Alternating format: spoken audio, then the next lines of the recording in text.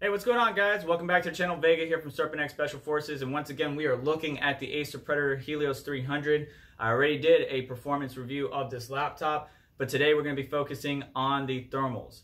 Now, by no means should you have to do this to your Helios 300 laptop. This is the 2019 generation, because Acer did a great job of maintaining the thermals on this laptop. Compared to other gaming products out there, this laptop does a great job of keeping the CPU and GPU in check, no problem.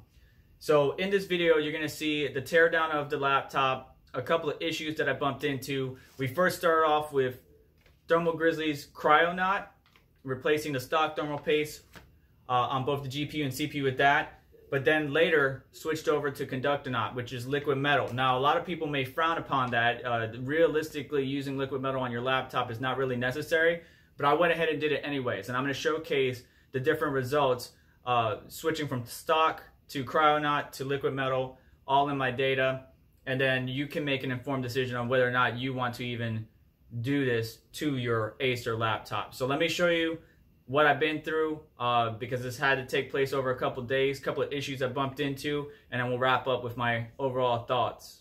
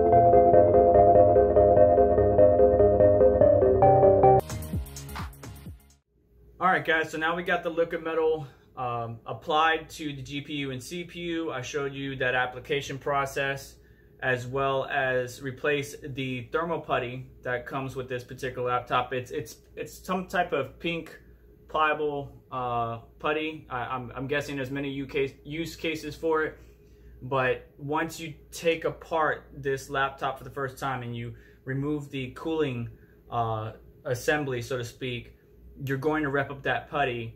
And to me, it may not be an impact whatsoever, but to me, since we now broke that contact patch and it was kind of ripped up and pieces missing, I didn't feel comfortable. Unfortunately, there's no thermal sensors on this particular laptop, but just the fact that I replaced it with some good thermal pads, it will kind of give me peace of mind. So let me go ahead and start testing with the liquid metal now on, and then we'll wrap up the video with the overall performance. We shouldn't get much, but just enough to sustain clocks at higher temperatures will be adequate in my eyes. So let's see what we get.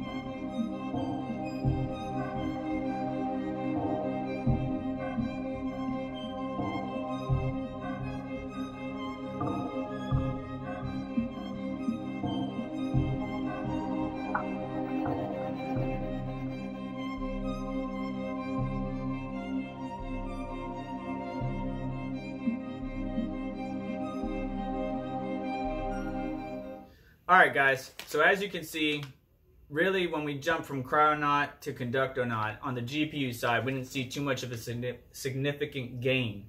And there's a reason for that. So in a laptop, because we have a compact form factor, the cooler design can only be so big. And because it only has so much surface area, we can only absorb so much heat and dissipate so much heat. Even with the fans running at turbo, we weren't seeing as significant a decrease in temperatures as we would on the CPU or GPU. Now, my recommendation with this laptop is maybe not running the turbo fans, because that can be quite annoying, but Cool Boost will ramp the fans up a little bit above the normal auto, depending on the workload and the temperatures it's reading.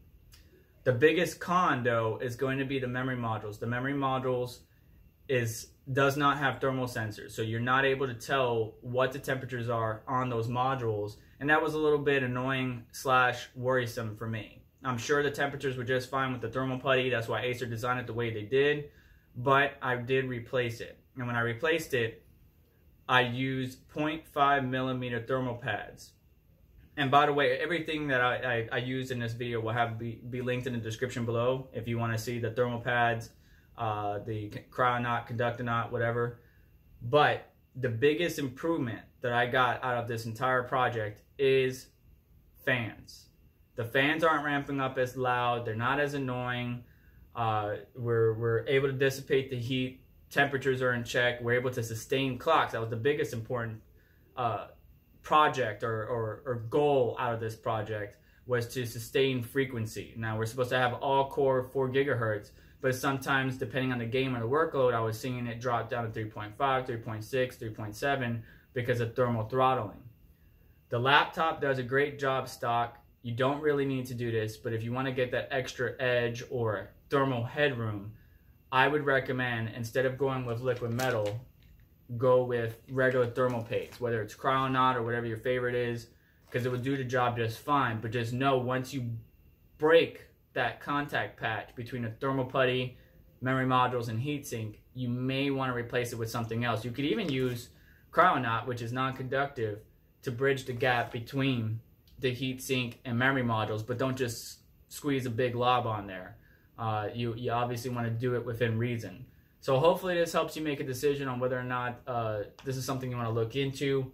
It does improve the thermals, it does reduce the noise output, but it is a task that you're going to have to undertake. So if you got any useful information on this video, or you just like teardowns, do me a favor, hit the like button, subscribe for additional content just like this, and I will catch you guys in the next one. Comment, let me know what your thoughts as well. I'll see you guys.